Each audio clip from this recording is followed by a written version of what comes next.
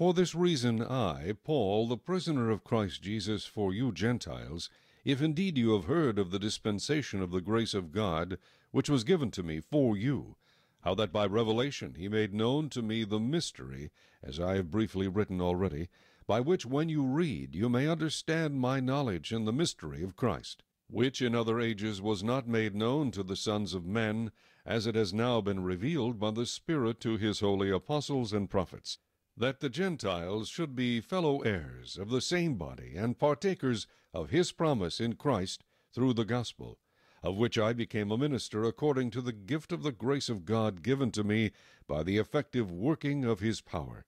To me, who am less than the least of all the saints, this grace was given, that I should preach among the Gentiles the unsearchable riches of Christ, and to make all see what is the fellowship of the mystery, which from the beginning of the ages has been hidden in God, who created all things through Jesus Christ, to the intent that now the manifold wisdom of God might be made known by the church to the principalities and powers in the heavenly places, according to the eternal purpose which he accomplished in Christ Jesus our Lord, in whom we have boldness and access with confidence through faith in him.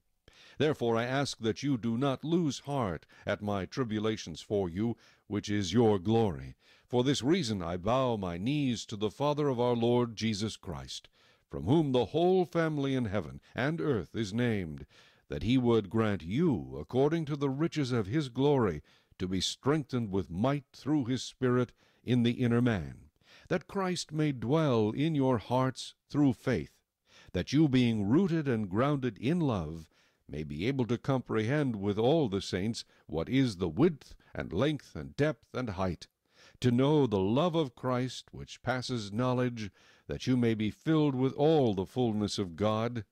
Now to him who is able to do exceedingly abundantly above all that we ask or think, according to the power that works in us, to him be glory in the church by Christ Jesus to all generations, forever and ever.